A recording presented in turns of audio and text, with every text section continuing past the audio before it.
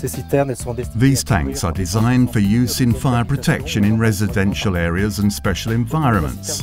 The attraction of a flexible tank is that it does not need to be connected to a drinking water supply. It is initially filled from a small supply in the vicinity.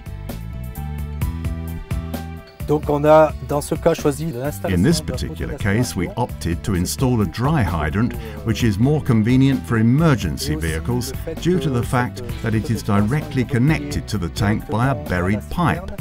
The system can be kept out of the way and used in all weather.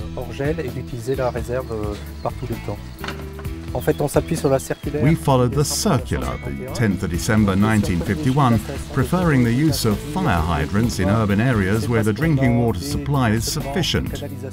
This provides the regulatory flow of 60 cubic meters per hour for 2 hours.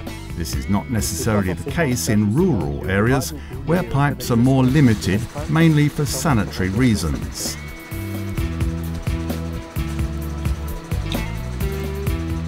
To officially validate this decisive criterion in the presence of a bailiff, the flexible tank was completely drained of its 120 cubic meters of water.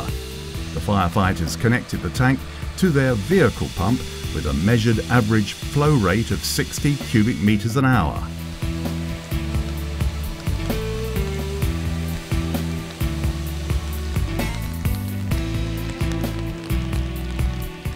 It took exactly 2 hours of pumping to completely empty the Labaronne-Citaf flexible tank, providing the 120,000 litres of water and 2 hours of operation expected by the firefighters.